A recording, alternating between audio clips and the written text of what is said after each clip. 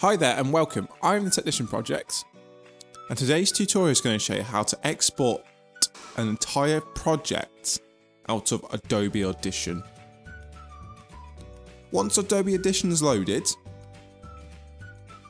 and you have files imported in and ready to be exported out as a complete project, please see my previous videos on how to import files into Adobe Audition.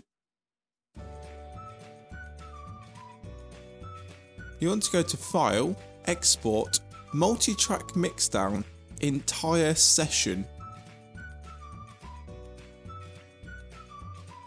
You want to label your track as a mixdown track. You want to change all these settings. I'm going to change mine to the desktop because that's where I want my files to go. And once you press OK, your file will start mixing down. If you enjoyed the video today, please leave a like rating and subscribe for more. Thank you for watching and see you next time.